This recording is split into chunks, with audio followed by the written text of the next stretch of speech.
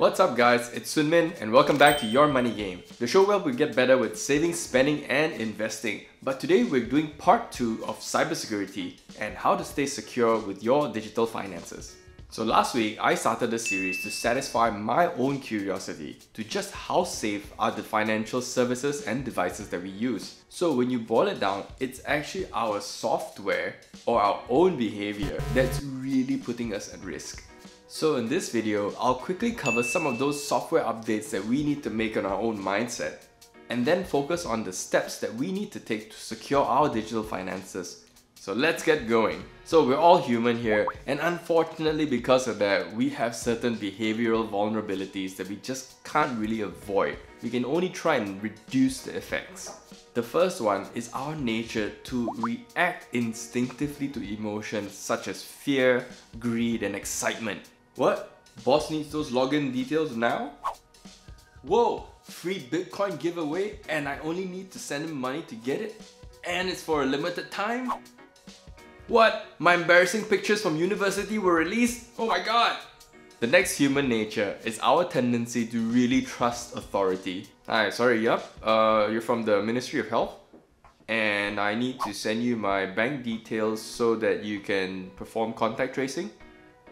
Sure. And our final nature is that we tend to be overconfident and we feel that these type of things tend to happen to other people and just not us. Oh yeah, that kind of stuff, only idiots will fall for it. Or you might be thinking to yourself that, hey, I'm in a Starbucks, Wi-Fi here is good, it's free, so let me log into my bank account right here, let me make a brokerage transaction, and then maybe let me do my Bitcoin transactions here as well. So all of those things really lead us down some risky behavior that really just exposes us to risks that we might not need to take. So the 3 software updates that we need to make on ourselves are fairly simple. The first one is be skeptical of anything that is sensational. So watch that emotion that you're feeling, and if you feel that urgency to need to act right now, try and calm yourself down before you do anything. The second is always trust but verify. Even if it sounds like it's from an authority figure or something that's really legit, if it just smells slightly fishy, if you feel that small sense of doubt, say fine, I'm gonna check and make sure that it's really legit. And finally, when it comes to financial transactions, treat home like home base. Try to minimize any unnecessary transactions or actions online when you're out of home. So now that we're done with the mindset updates, I'm gonna walk you through some steps that you can take in a simple afternoon to upgrade your security almost for life. Ideally, you set aside a couple of hours to do this, and you can do it over the weekend or maybe an evening. And if you could, set aside a couple of seconds to click on that like and subscribe button to please the gods of YouTube, because it really helps my channel out. So let's start with step 1, which is cleansing. And what you're doing is trying to remove any form of malware or virus that might be lurking around in your devices. So sit down with a cup of coffee with all your devices in front of you and download the right kind of software. So for my laptop, I've been using the free version of Avast for a while now, and so far it's been doing good. And on top of that, what I like is the real-time web protection feature that it has. For my mobile phone, I've been using Bitdefender. Again, it's a free version which already has scanning features as well as always-on protection. I'll attach a link below so you can browse some of the other options that you might be interested in. In the unfortunate event that you detected something really nasty and you have trouble removing it, I'm not a doctor, so you're gonna have to Google up the right solution, but ideally get your stuff clean before you move on. So once your devices are clean, it's time to get cracking on the second major step, which is updating.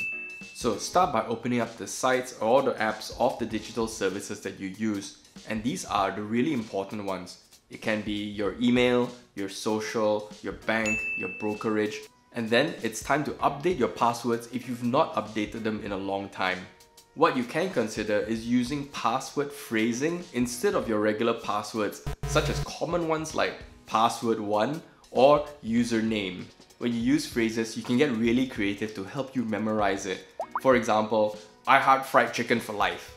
Ideally, your passwords shouldn't contain any publicly known information, especially stuff that you've kind of posted in a social profile before.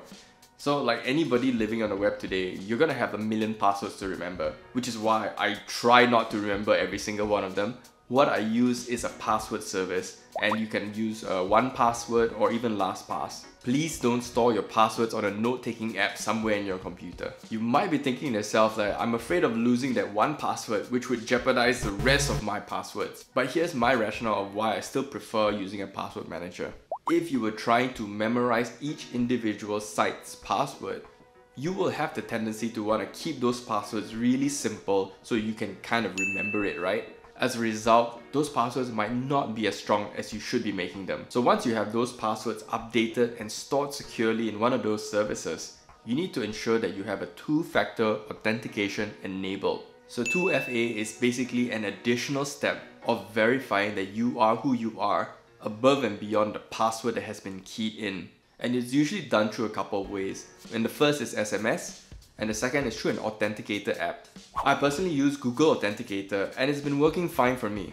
And if you had an option of choosing between an SMS authentication or using an authenticator app, the consensus seems to be trust the app. And the reason is there have been scams called SIM swaps, where somebody pretends that your SIM has been lost and they request for a replacement SIM card. So if somebody already cracked your password and then they had access to your SIM and number, they'll be able to capture your SMS verification codes. Both 1Password as well as LastPass have 2FA, and I would encourage you that after this, enable 2FA on all the services that you currently have. Specifically for Facebook and Google, here's how you find the 2FA feature and turn it on. The final thing to update is your social login access. So again, if you're like me, you've used some kind of Facebook login or Google login across many different services across the web. This is just really good housekeeping to ensure that any of the old services that you're not really using actively are delinked from your social accounts. So with FB and Google, here's how you find it. So the cleansing and update I consider as two essential steps that you must do. Now we're going to the final step, which is upgrading.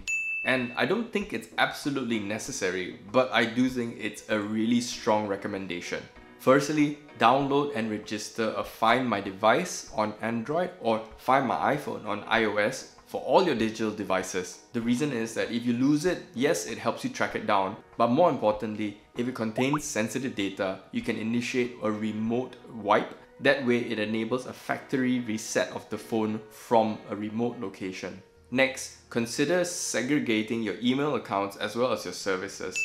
And odds are you're using one email account for all the different services that you use right now. What you want to do is get at least 2 email accounts running, and the first is a public email account and the second is a private email account that nobody else knows about. If you wanted to, you can be even more secure by creating multiple email accounts for multiple services that you use. You might end up with bank accounts like John Social, John Banking, John Brokerage, John whatever.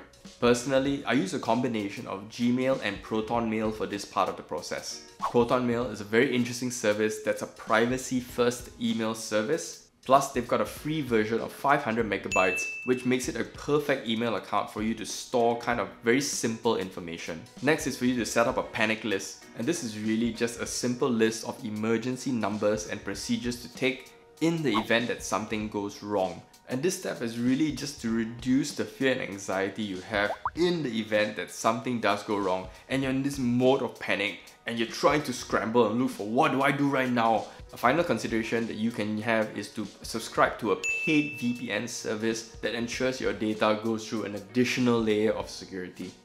Whew, that list might sound really long, but you know what? If you've got through all that, you are already miles ahead of the average person when it comes to securing your digital data and financial life. But when it comes to protecting your money, I think it's worth the extra effort to ensure that you're starting on a secure base as you continue to build wealth over time. With that said, I hope you guys found this useful, and if you did, I would really appreciate you hitting that like, subscribe, as well as that bell button, and I'm going to be back again next Sunday with a brand new series. So, thanks again, take care, and keep playing your own game.